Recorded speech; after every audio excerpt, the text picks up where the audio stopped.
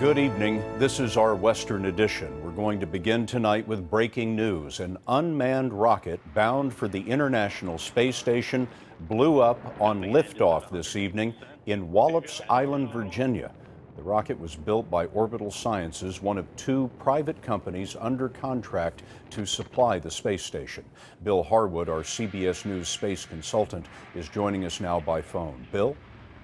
Scott, it's too early to say what might have gone wrong, but this explosion happened about 15 seconds after liftoff when two Russian-built engines at the base of the first stage of the rocket were still firing.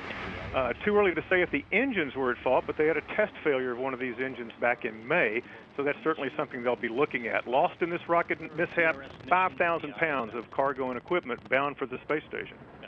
And Bill, are the astronauts on the space station disadvantaged in any way by the fact that this cargo will not be reaching them? Scott, they've lost clothing, they've lost food, a lot of research equipment, but nothing that's critical to the operation of the station. There's a Russian supply ship launching tomorrow from Kazakhstan. There's another SpaceX cargo ship going up in December. So the crew's in pretty good shape, but NASA needs to get this problem fixed as soon as they can to resume that steady flow of supplies to the station. Bill Harwood, our CBS News space consultant. Bill, thank you, and want to emphasize that the rocket was unmanned, and at this hour we have no word of any injuries that might have occurred on the ground.